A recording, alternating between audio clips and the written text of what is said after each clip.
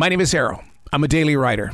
I'm a silent wolf. That means I stand on the sidelines and do nothing but watch, listen, study, and then activate. I call it the Daily Mess.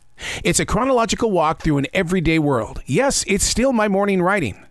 As a receiver of thoughts and ideas, we as people tend to throw it to the side and deal with it later. Now, when a subject arrives inside me, I dig in. It's still keeping a journal.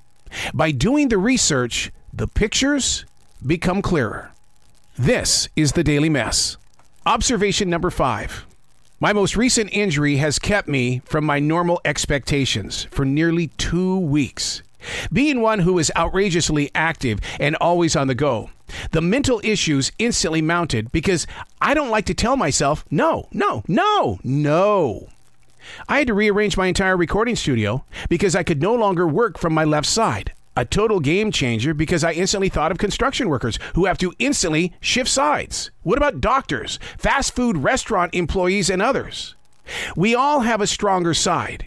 When you no longer have access to it, mentally, you're going to move through multiple emotions. Not in a conceited or violated way, but your body is having to readjust. No questions asked. The experts say there's no need to even out the workload. You'll always have a weaker side. If injured, it's going to take a little time to match things up. The reason why we have a weak side is because we spend a lot of time in what they call unbalanced posture. Look at the way you sit. Look at the way you lean on things when you are working. Unilateral exercises can help in so many ways, but it doesn't give you a guarantee. Just be prepared for all forms of change, taking note of which side is the one you favor and which side is the weaker side. And when you have to suddenly shift, don't let it become a mental issue. Hey, coming up next, we all deal with age in so many different ways, from facelifts to working out to just sitting around saying, all right, I'm old. But what is the truest, best way to make your way through age? Hey, thanks for making it back to the Daily Mess. Observation number 6. I know my truth. A huge part of it is knowing my true age. Now, openly, I admit, there seems to be an increase in incidents because I'm still pushing myself beyond the average expectation.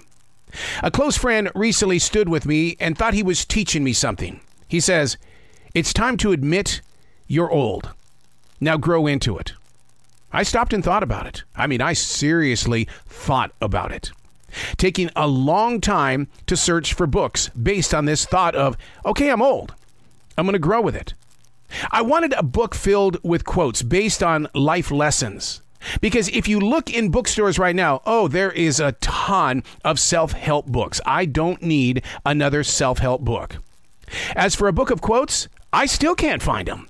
But I've run across some age-related positive quotes, and I have some for you that I hope you can plant inside your forest. Old age should be respected. Not everybody gets to do it.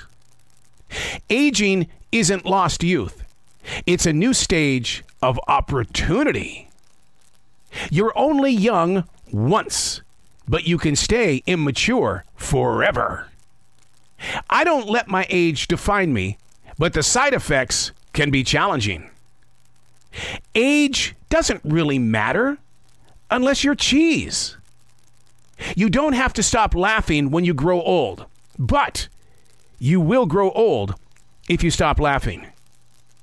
Age is based on how many years of fun you've had. We don't grow old, we grow riper. I'm Arroe, and that's the Daily Mess.